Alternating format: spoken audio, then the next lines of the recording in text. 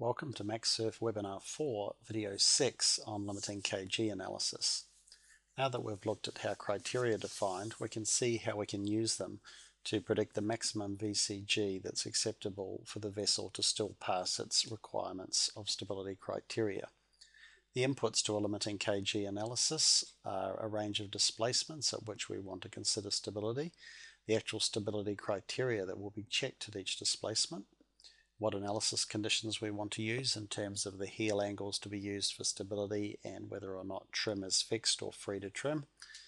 And also, if we're carrying out a batch analysis, we can calculate results for a range of individual criteria, so we can choose whether we want to do a normal or a batch analysis.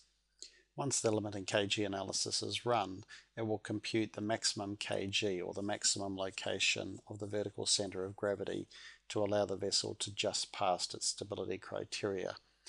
When that's calculated, it will also report which stability criteria is the limiting one for the maximum VCG. The graph on the right hand side of this slide indicates how different criteria can vary with different displacement and individually control the VCG.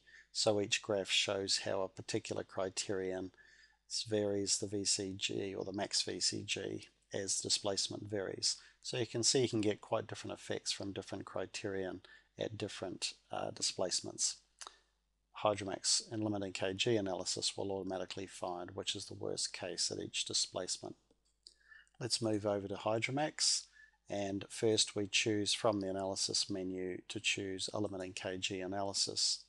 As usual, we then work our way through the analysis menu and choose the range of heel angles we want to use. I'm going to use 0 to 180 degrees in heel. We want to check how we specify our trim, so we can either use a fixed trim or we can allow trim to vary freely at each angle of heel, and we can either do that by specifying a prescribed LCG indirectly via the trim setting, or we can specify the distance of the LCG from the 0 point. We can make a similar setting for the transverse center of gravity.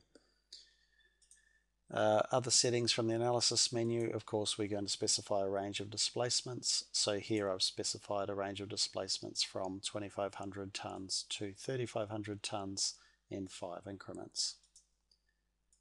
That completes our setup. We can see there's no other menu items under that menu, so we would run the stability analysis in the normal way.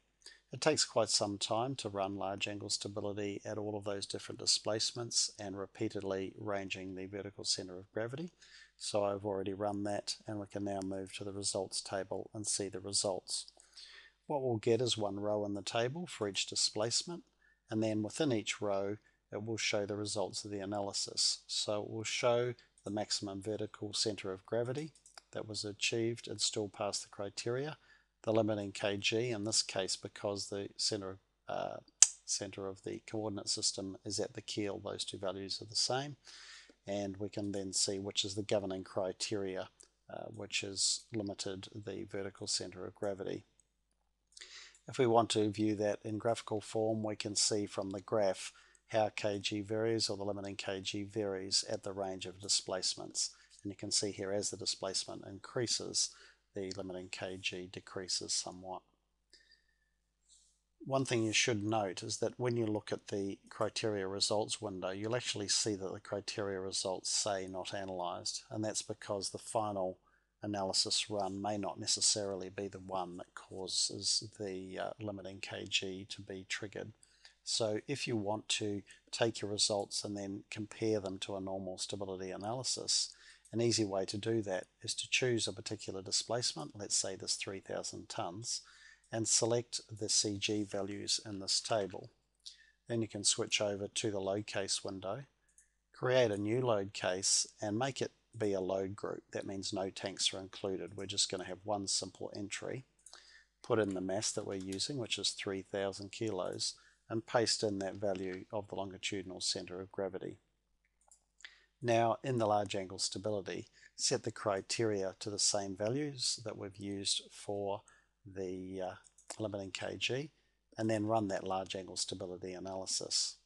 So while that large angle stability analysis runs, when it's complete, we can then review the stability criteria and compare that.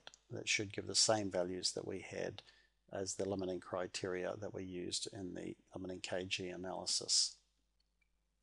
That completes our summary of limiting kg. Thank you for watching.